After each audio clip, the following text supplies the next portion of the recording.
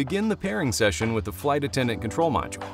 Press and hold the AXS button on the module until the AXS LED blinks slowly, then release.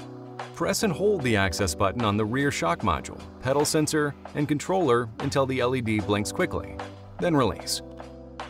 Continue this process for all other AXS components. Then press and release the AXS button on the Flight Attendant control module to end the pairing session, or wait 30 seconds for the session to time out. The AXS LED will stop blinking. Successful pairing can be verified within the SRAM AXS app.